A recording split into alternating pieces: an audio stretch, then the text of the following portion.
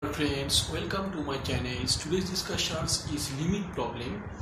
So friends, I just start to solve this limit problem. Very simple. 2n factorial y equal to factorial into the power 1. So I just taking log by both side. So I get log 1 by n log 2n factorial divided by n factorial into the power n.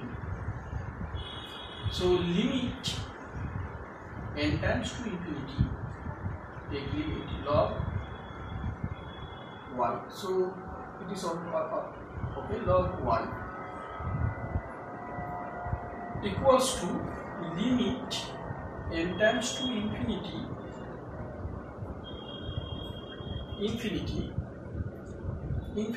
1 by n log n plus 1 up n plus 2 up to n plus n.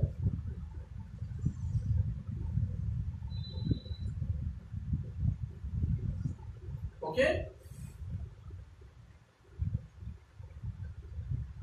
so limit n tends to infinity 1 by n can be written summation n equals to 1 to infinity log, okay, log property I use 1 plus 1 by n, okay, 1 plus 1 by,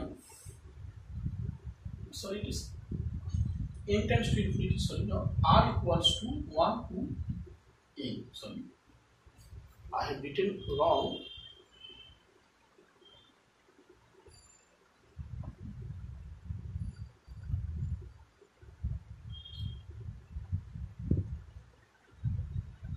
One plus r by n, and it is summation r equals to 1 to n. So this equation can be written as limit n tends to infinity. Okay, this portion is is follow like this equation. So here a equals to 1 and b equals to obviously 2. So it's 2 minus 1 equals to 1. So it is converted into integral calculus. So it is equals to 1 to 2 log x dx equals to x log x minus x equals to, just putting the limit, upper limit, lower limit. So I get log 4 minus 1. So limit n tends to infinity. So this portion can be written as e to the power log 4 minus 1. So it is 4 by e. So my answer is here limit n tends to infinity. Okay, so it is limit n tends to infinity.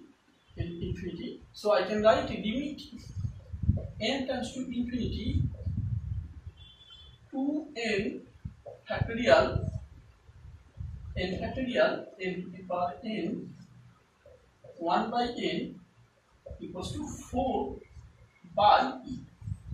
Okay, so my answer is 4 by e. Thanks for watching. I hope I can clear this concept.